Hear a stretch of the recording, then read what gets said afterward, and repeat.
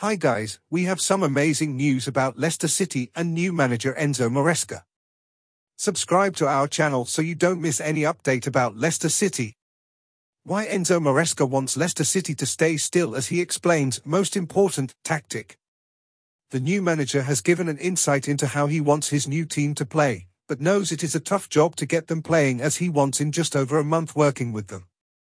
Developing Leicester City's positional game will be a focus for new manager Enzo Maresca, who has emphasized the importance of staying still. That may not be music to the ears of supporters who were hoping for an energetic, all-action side under the Italian, but he is looking to build a winning team, and for that, covering the spaces is a must. But it's easier said than done.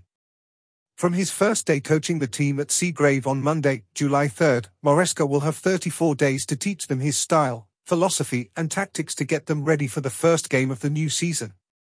City discovered on Thursday they would be opening the campaign against neighbours Coventry. The most important thing at the beginning is to get the players to understand exactly where they need to be, the positions they need to take up on the pitch, Maresca told The Telegraph. A lot of the time they don't need to be moving around so much. Please comment below on what you think of the new coach's approach. We look forward to hearing your views. Subscribe to our channel so you don't miss any updates about Leicester City.